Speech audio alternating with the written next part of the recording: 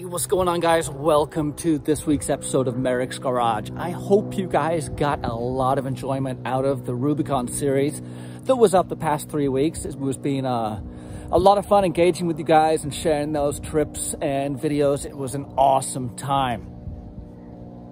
But with that trip under my belt, it's time to turn my attention back to the Blazer, and we're actually going to start focusing on the body. I have done a ton of work since I got back, basically trying to make the outside of the truck match the skeleton underneath. Everything underneath is rock solid. It's working great. It looks good. It's hardcore, but the body needs a lot of attention. The doors don't shut properly. The roof is all smashed in. I'm still using a plexiglass windshield, for crying out loud.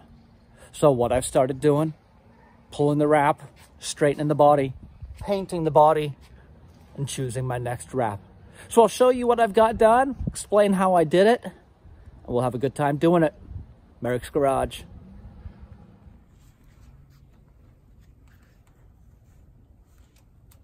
This is some of the damage I took on the Rubicon.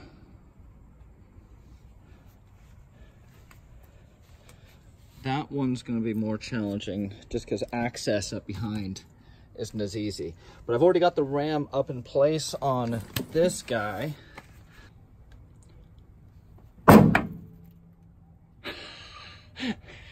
That's awesome. This is the kit. Comes with obviously the ram and then a bunch of attachments. You can do a bunch of spreading.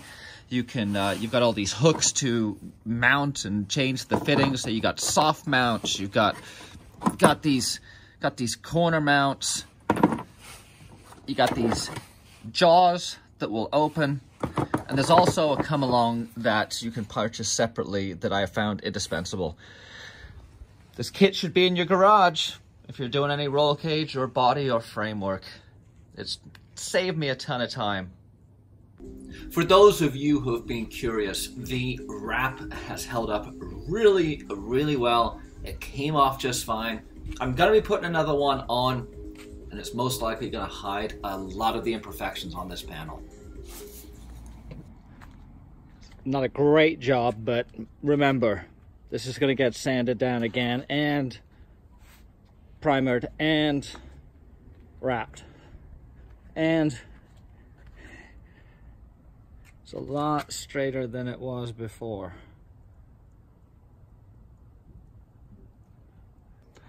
This is what I think of when I think of 90s K5 Blazers. Big tires, big lift, flat black. I freaking love it.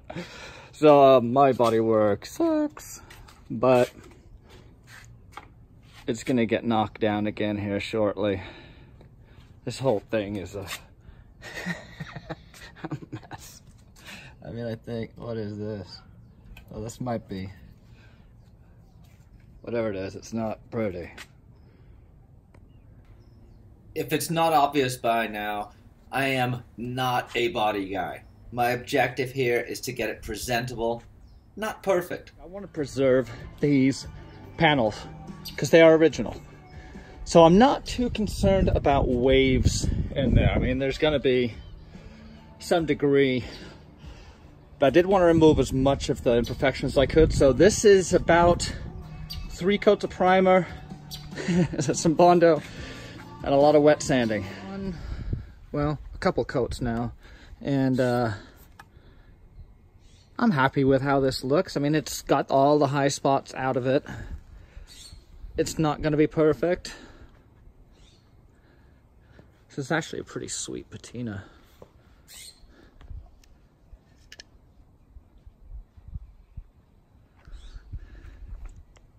But yeah, love this stuff.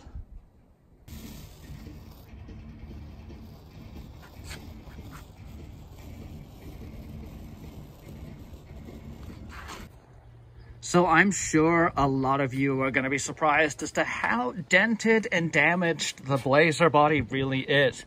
Well, seeing as this truck has been rolled 2 times, it's not that much of a surprise to me. but the wrap has always done a really good job of covering it. You can see up here, there's a lot of wrinkles and dents in this part of the body, but you don't notice them as much because the design basically just hides a lot of it. So I will be going back to a wrap just because they work so well. I had considered replacing these panels, but these panels are original. One of the few remaining parts of the truck that is original.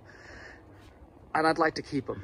I don't mind these dents. I've done a lot of work filling and cleaning and getting all this stuff polished down. But stuff like this, I'm okay with. I think it adds character and I think it tells a story about where the truck's been and what it does. In addition to getting the body more presentable and removing some of the more noticeable dents and dings, I also want to really focus on getting the frame, the cage, and the body tied all together for once and for all. No more body mounts, no more bushings, no more separation. The cage is going to be welded to the frame is going to be attached and welded to the body, and everything is going to be one giant unit. It's going to be a lot stiffer, it's going to be a lot more stable. I'm going to get rid of squeaks and rattles. I'm going to put that 16 inches of suspension travel that I put in front and rear to use. There's not really any point or need to have body bushings anymore with the amount of travel I have and with the stiffness that the cage lends to the whole construct.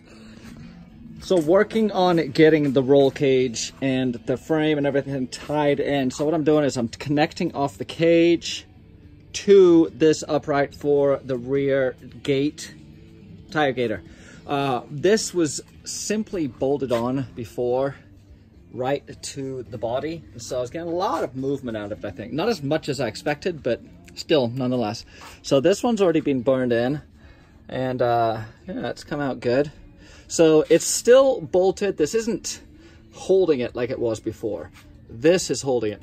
And I'm still gonna be able to remove it, much like the cross tower I can remove. So should I need to change this guy out, I can pop it out still.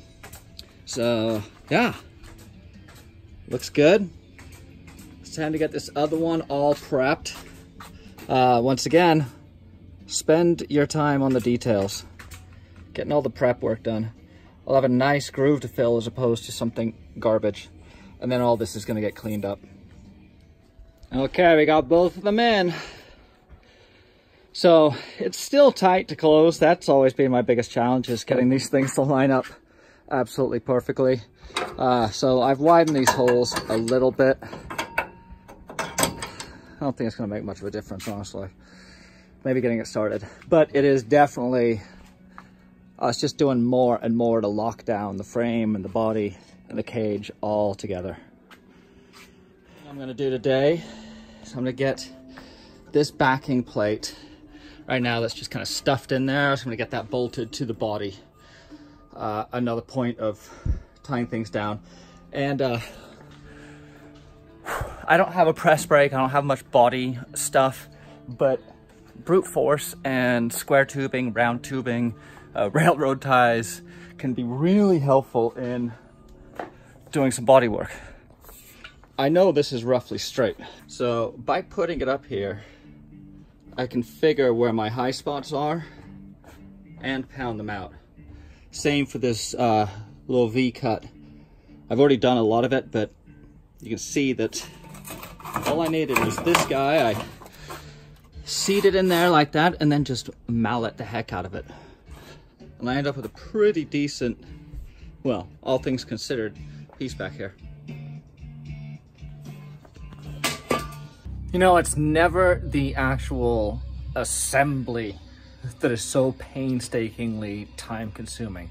It's all the stuff that goes into it. So what today I'm trying to build is a connection between my frame, my cage, and my rock sliders. So I've measured it, and obviously off the rock sliders it's 1 3/4 inches. So this is what I've been spending my time on. So just to give you some perspective, this is the tube. Yeah, so it's gnarly. This took quite a while.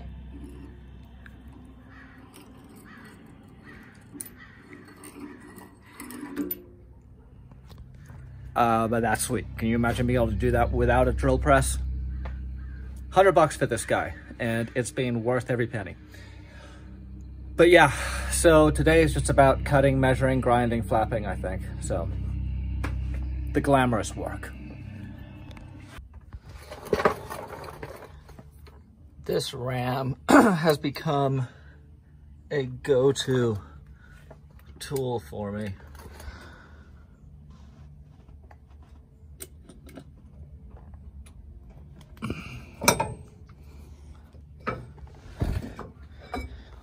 So this is what I've got right here. That way it's going to tee in, and it's also going to tee into that guy. So I'm trying to do this all one-handed right now.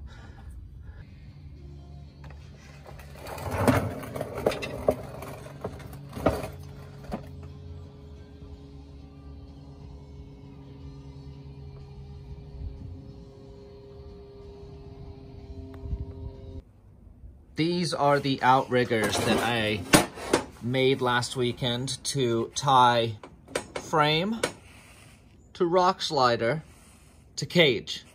And each one of these, I've got two. One's gonna go on either side. They both go in the rear. I'll be building some more for the front, but these things are gonna be burly. This will engage into the rock slider. This will get welded to the bottom of the hoop of the cage.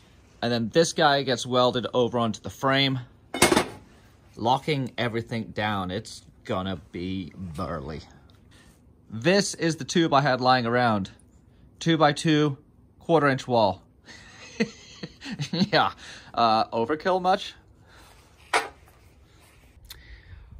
This roof has been through the war. It's been rolled and turtled 2 times now. You can see it's pretty knackered up top, but that's okay. I have a new roof that I'm gonna be throwing on, and I'm gonna take that opportunity also to do some work on the front roll cage up here. I wanna replace the kicker bars with smaller tubing. I wanna tie the cage to the frame, the cage to the body right here, and also put some more supporting structure in between the halo and the B pillars and A pillars. I'm a little bummed I'm gonna lose all my stickers, but I think I'm gonna cut this out and probably mount it on the wall and start a new sticker collection on my new roof. A lot of the cage work is done back here too. I did a lot of it before I went on the Rubicon, but then coming back, I was able to tie everything down, finish all the welds, and get it painted with this Steelit. I'm loving how this stuff looks, and the cage has come together pretty well. You can see over there, I've still got one more tube to put in and tie it together. That was bent in the flop in Moab. And I think I'm just gonna return it to how it was before. You can see over there the tube that goes all the way from the B pillar to the rear. And also reconnect it to these hoops. So I have some work ahead of me, but it's all gonna be worth it. It's gonna make this thing even better. I'm pretty stoked. Thank you guys for watching this week's episode of Merricks Garage. As you can see, I'm deep into getting the Blazer back up into showroom condition. If you haven't seen any of my other videos, make sure to check some of them out up there and hit that subscribe button. We'll see you next week.